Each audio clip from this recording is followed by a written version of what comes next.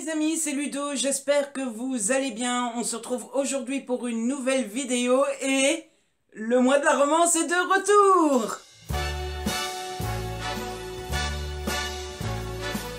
Et donc évidemment, vous l'aurez compris, dans cette vidéo, je vais vous présenter le mois de la romance, vous expliquer les règles et évidemment vous présenter ma palle pour ce challenge. Alors pour ceux qui connaissent déjà le mois de la romance, la première partie de la vidéo ne vous intéressera peut-être pas forcément, quoique il faut découvrir les consignes puisqu'elles changent d'une année à l'autre. Et pour les autres, eh bien voilà. C'est le moment, je vous explique tout le plus clairement possible, le plus simplement possible, mais vous allez voir que eh bien, j'ai créé ça il y a 3 ans maintenant, c'est la 3e édition cette année, mais j'ai créé ça d'une façon assez simple, assez compréhensible, assez le but, c'est pas du tout de se prendre la tête. Alors, le mois de la romance, c'est quoi? C'est un mois entier consacré à la romance, à la lecture de livres romances. Ça se passe toujours au mois de février, donc du 1er au 29 cette année-ci, on gagne un jour, c'est trop cool. Et évidemment, le mois n'a pas été choisi complètement au hasard parce que le mois de février, c'est le mois de la Saint-Valentin, c'est le mois des amoureux. Et donc, quoi de mieux pour fêter la Saint-Valentin que de lire de la romance?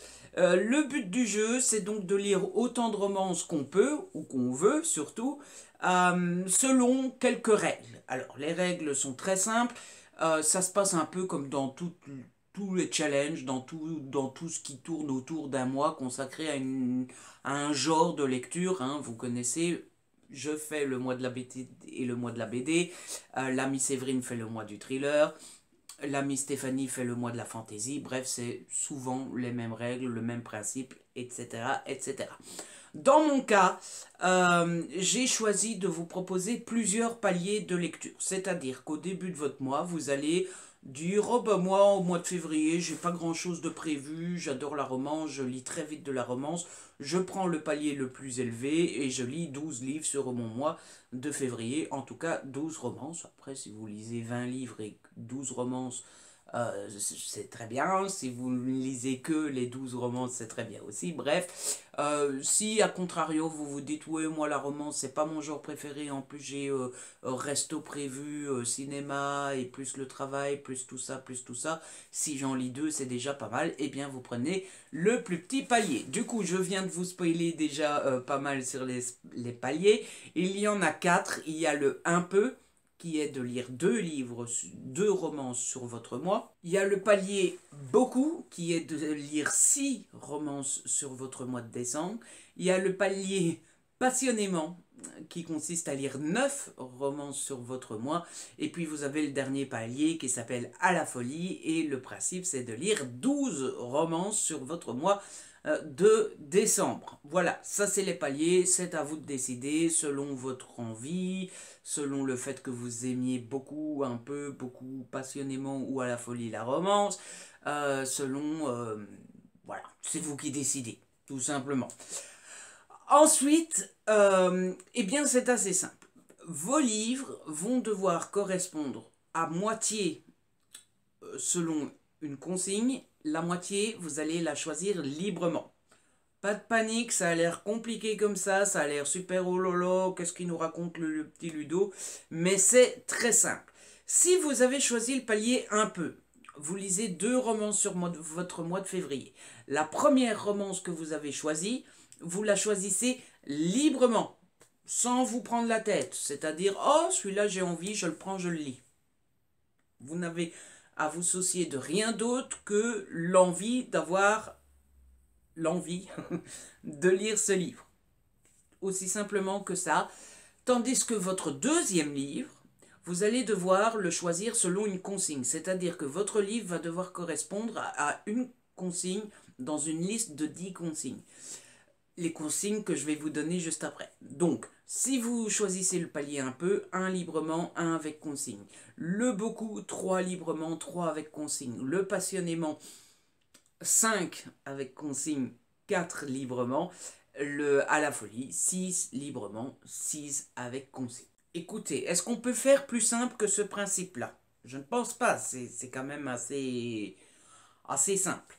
Et donc, par après, vous allez devoir choisir ces livres par rapport à une consigne.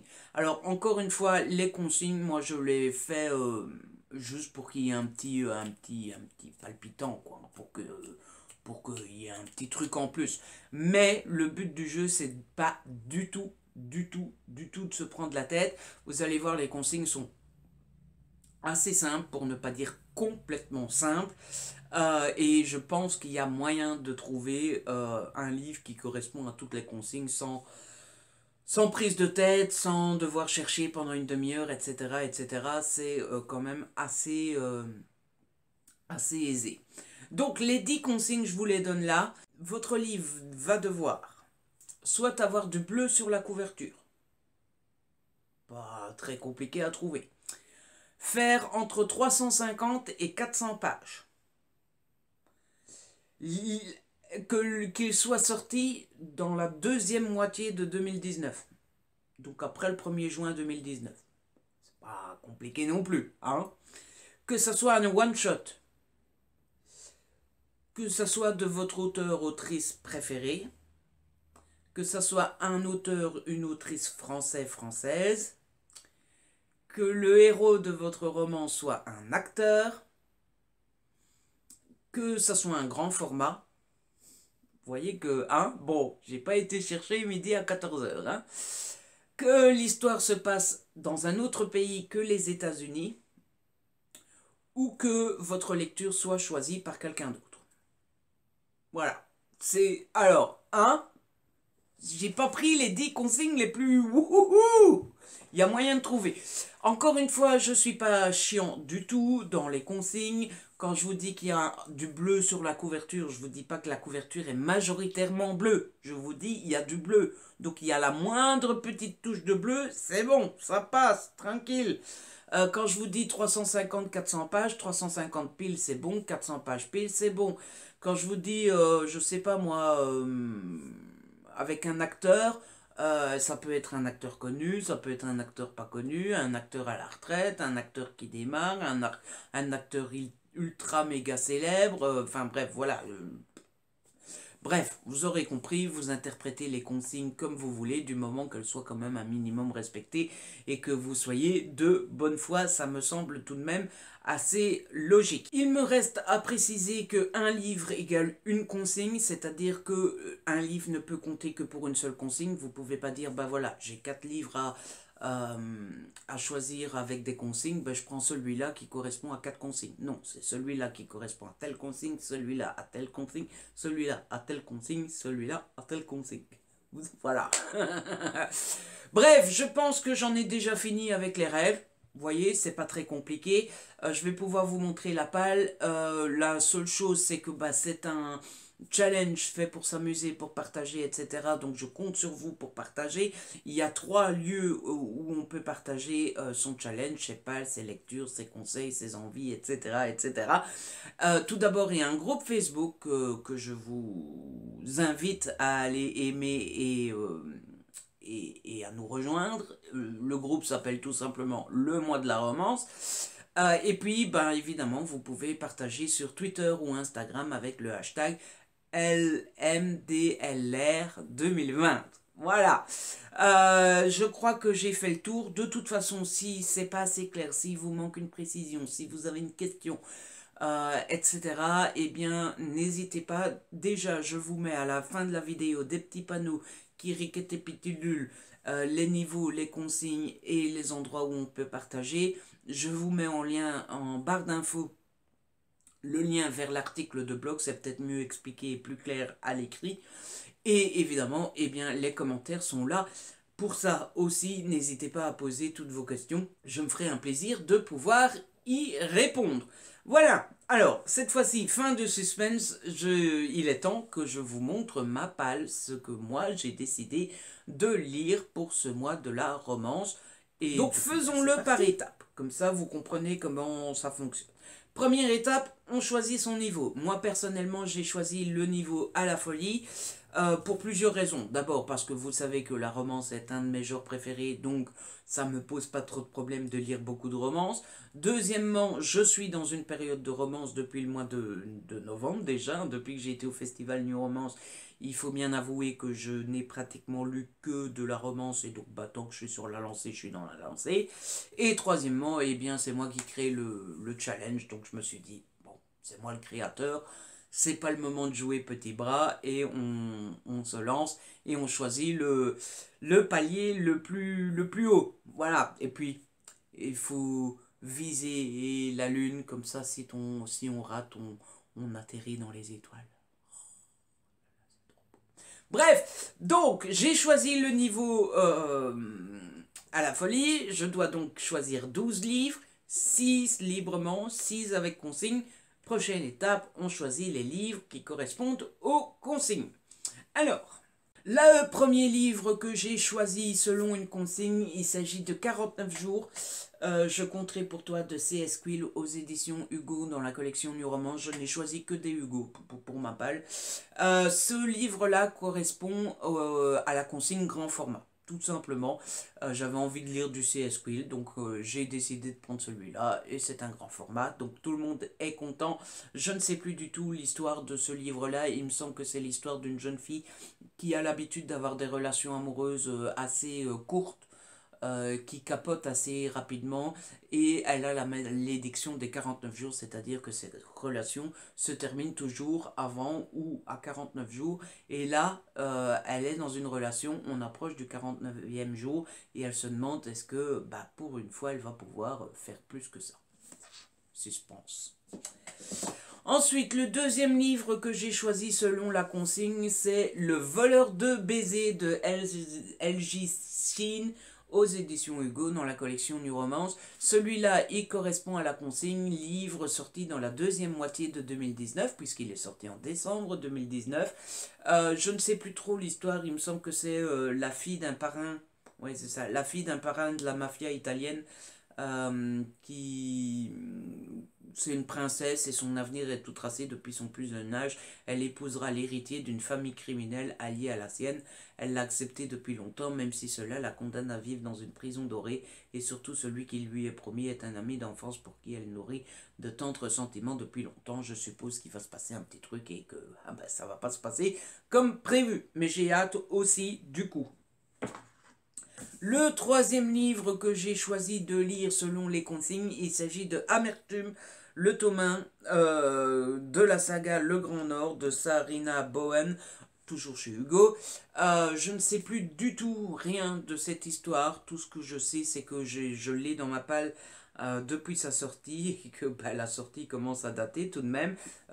Pour preuve, les formats poche des 3 tomes sont déjà sortis depuis un moment maintenant. Il me semble que c'était fin d'année que le dernier tome sortait. Donc je me dis qu'il est peut-être un petit peu temps de lire ce livre-là. Et celui-là, il correspond à la consigne entre 350 et 400 pages, puisqu'il fait 394 pages. Ensuite, les autres que j'ai choisis selon consigne, je les ai pas parce que j'ai choisi de prendre des livres qui sortaient au mois de février. Le prochain que je compte lire, c'est Everyday Heroes, le premier tome de non, c'est pas Britannique, c'est Cherry. C'est K. Bloomberg. J'ai pas noté le nom des auteurs. Il va falloir m'excuser parce que autant celui-ci je le retrouve, autant les deux suivants je ne les retrouverai pas. Il rentre dans la consigne du bleu sur la couverture. Je ne sais rien de cette saga si ce n'est que chaque tome s'intéresse à un métier héroïque. Je pense qu'il y a pompier, policier et après je sais plus. Voilà. Le prochain c'est Pané sous la même étoile. Là je ne sais plus du tout l'autrice. Tout ce que je sais c'est que ce livre rentre dans la catégorie one shot. Je ne sais plus l'histoire non plus. Et enfin le dernier que j'ai choisi selon consigne, c'est le tome 1 de Secret Défense d'Aimé de j'ai pas noté l'autrice non plus. Là, je sais juste que ça se passe dans le secteur militaire et que ça a l'air bien fun. Voilà, c'est tout ce que je sais. Et je sais aussi qu'elle rentre dans la catégorie une autrice française. Et donc voilà, c'était mes 6 livres choisis selon les consignes. Vous voyez qu'il y a facilement moyen de trouver une consigne qui va avec un livre. Enfin, je pense que les consignes sont quand même assez ouvertes et simples pour trouver son bonheur. Et puis ensuite, il y a 6 livres que j'ai choisis librement. C'est la dernière étape pour faire la petite palle. Là, je me suis mis devant ma palle Hugo, j'ai regardé un petit peu ce qui me faisait plaisir, ce que j'avais envie de découvrir, les autrices que j'aime, etc., etc. Et donc, ben voilà le résultat. Tout d'abord, j'ai décidé de lire My Escort Love de Laura S. White en format poche cette fois-ci. Vous connaissez sans doute Laura S. White. Moi, je l'ai découverte fin d'année, début d'année ici en lisant sa saga Et puis soudain, saga qui avait été un énorme coup de cœur pour moi. Et du coup, j'ai très envie de continuer à découvrir ce que fait Laura. Et c'est pour ça que j'ai décidé de me prendre ce livre-ci. Ensuite, j'ai décidé de lire Step Brother de Penelope Ward, toujours en format poche. Celui-ci, pourquoi? Parce que ça fait très longtemps que je l'ai. Et puis surtout parce que j'ai The Boy Next Door dans ma palle, sauf qu'il paraît que c'est une suite, pas vraiment directe je pense, mais quand même un petit peu de ce livre-ci. Et donc je me suis dit que ça serait logique et sympa de commencer par celui-ci avant de pouvoir lire The Boy Next Door. Il faisait plus ou moins beau quand j'ai commencé à tourner, hein, il faisait gris mais ça allait. Et là il drache et je trouve que ça se voit tout de suite à la caméra, hein, il fait beaucoup moins clair tout d'un coup. Ensuite j'ai décidé de lire Désir défendu de F.V. Estière, toujours en format poche. Celui-ci j'ai envie de le lire parce que j'ai découvert l'autrice au festival New Romance et que bah voilà, j'ai eu le livre, il est dédicacé. Et franchement, je suis curieux, c'est une histoire d'amour entre un prof et un élève, c'est une histoire MM. Donc voilà, en plus MM chez Hugo, je me demande bien si c'est pas le tout premier. Donc autant en profiter et puis autant montrer que le MM fonctionne aussi autant montrer que le MM fonctionne, comme ça donnera peut-être envie à Hugo d'en republier d'autres. Ensuite, j'ai choisi Endless Night, le tome 2 de Estelle Évry. Vous vous souvenez peut-être, j'avais longuement parlé du tome 1 dans un vlog en novembre aussi, il me semble. Peut-être même octobre. J'avais vraiment beaucoup aimé le premier tome, que j'avais lu vraiment d'une traite. C'est très érotique, il y a beaucoup de sexe, c'est très... voilà. Mais ça vaut clairement la peine. Moi, j'avais adoré le premier tome et donc je suis très curieux de pouvoir découvrir cette suite.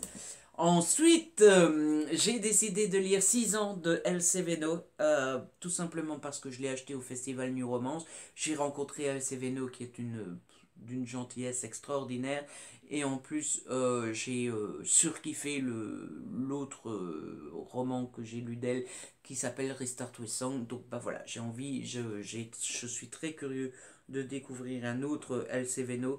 En espérant que ça sera un coup de cœur comme l'a été Restart with Song. En plus il fait 315 pages, ça va se lire tout seul, donc ça va être bien chouette je pense. Et enfin le 6e, je l'ai complètement oublié en bas dans le salon et comme je suis un gros fainéant, je ne vais pas aller le chercher, je vous mettrai la couverture là. J'ai décidé de lire le tome 1 de Black Feelings de Mogadar. J'ai décidé pourquoi, d'abord parce que je l'ai reçu à mon anniversaire là tout récemment, je pense que c'était hier à l'heure où je tourne la vidéo, et puis en plus c'est un livre que j'avais repéré avant d'aller au festival New Romance qui me donne très envie, que j'ai voulu acheter au festival mais il a eu tellement de succès qu'il n'y en avait plus et du coup j'étais bien frustré de ne pas l'avoir et bah maintenant que je l'ai, autant le lire tout de suite. Si je me souviens bien de l'histoire de ce livre là, c'est une prof qui fait son métier, tout va plus ou moins bien, etc. Jusqu'au moment où elle rencontre un de ses collègues, et un de ses collègues, eh bien c'est quelqu'un qu'elle a connu à l'école quand ils étaient jeunes et qui l'a harcelé, et ça va pas très bien se passer. Voilà, voilà. Eh bien voilà, On y est, je pense que cette vidéo est terminée. Du coup, je vous ai présenté les règles. Je vous ai dit où est-ce qu'on pouvait partager. Je vous ai montré ma palle.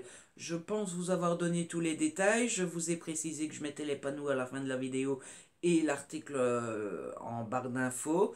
Je vous ai précisé que vous ne devez pas hésiter à poser des questions. Je pense que bah voilà, la checklist et la to-do list est fait et que je peux quitter cette vidéo, la terminer, la clôturer, le cœur léger et le sentiment du devoir accompli. Du coup, c'est la fin de cette vidéo. Ouh là là, quelle surprise! J'espère qu'elle vous a plu, j'espère que le retour du mois de la romance vous enthousiasme si vous l'avez déjà fait ou vous enthousiasme si c'est la première fois que vous comptez le faire.